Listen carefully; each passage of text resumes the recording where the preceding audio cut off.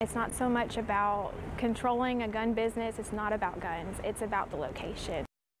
A store that repairs and sells guns is set to open less than 1,000 feet behind the Madison Elementary School. Some parents are concerned about the proximity and reached out to us at News 19 to share their thoughts. News 19's Emily Mosner is digging into the facts and spoke with those parents. So Emily, what can you tell us?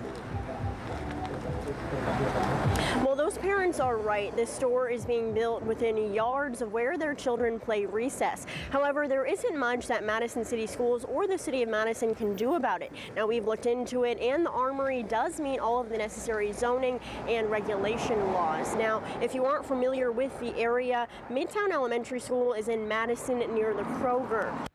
Side of the school, there's an access road, and right there is where Rocket City Armory is being built. The store's Facebook page describes it as a firearms repair, custom, and full-service gunsmith shop.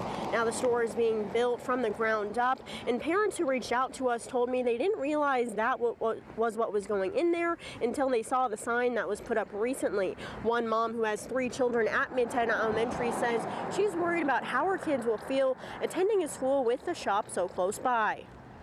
My 3rd grader is, a little bit older. Her friends at school are talking about the recent shootings, and they're very concerned and worried and scared. And to have a store like this within view of their recess time, it's just very bothersome.